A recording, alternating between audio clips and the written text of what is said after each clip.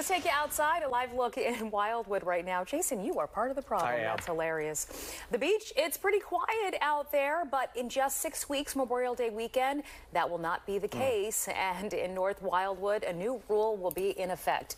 No cabanas allowed. You want shade?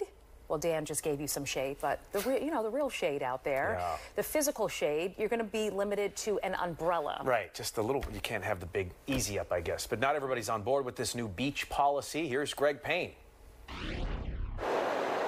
Every day, the beachgoers at North Wildwood are slowly but surely seeing their beloved beach disappear because of beach erosion. It's sad.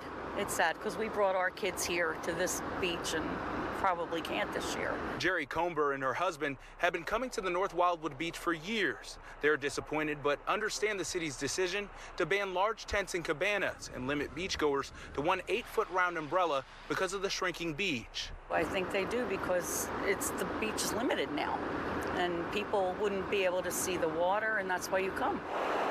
Even though Tracy Roney spends most of her time in the water surfing, she agrees with the city's decision. There's two sides to it. If you just bought an expensive cabana last year, you're going to be mad.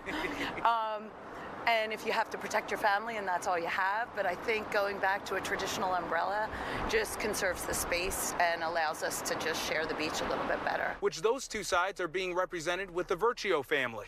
If you think about it, the cabanas aren't much different than an umbrella anyway, if you measured the square footage of them. So, I mean, I don't see what the difference is. If there's no beach, it's better to have everybody on the beach and nobody be able to go on the beach because 5 people are taking up the whole room. For North Wildwood Mayor Patrick Rosanello, the change is upsetting for him, but one he believes is necessary as they continue to work with the NJDEP to try and get the beach replenished. Up and down the shore, the state, the NJDEP, does these renourishment projects on a regular basis. For a variety of reasons, we have not had one again in 11 years. So that's probably the most frustrating thing, that this is preventable.